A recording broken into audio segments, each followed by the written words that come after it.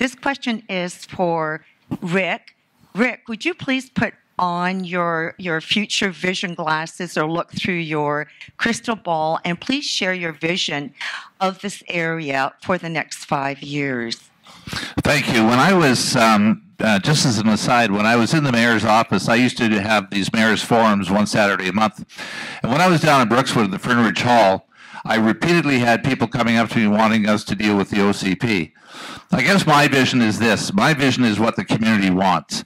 And I believe absolutely passionately that communities have to play an active role in a community-based planning model for their community. I don't think you would elect me to be some kind of a dictator to determine what it's going to be. I mean, I can have my vision, but I don't know that you want me to determine whether there should be 30,000 people here or 15,000 people or 20,000.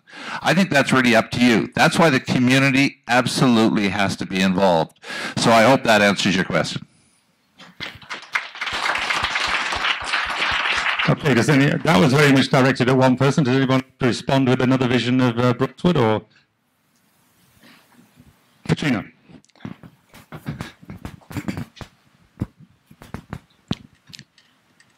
I think there should be a moratorium on the development of an OCP here until such time as there is more community consultation.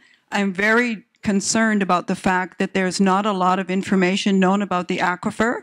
I'm afraid that a lot of the density that was planned in the last draft OCP was definitely destroying the current ecosystems that are here that are not reparable. I think that a lot has to be done in order to make an investment in making sure that it is the right plan, and I don't think we should be in a big hurry to implement it.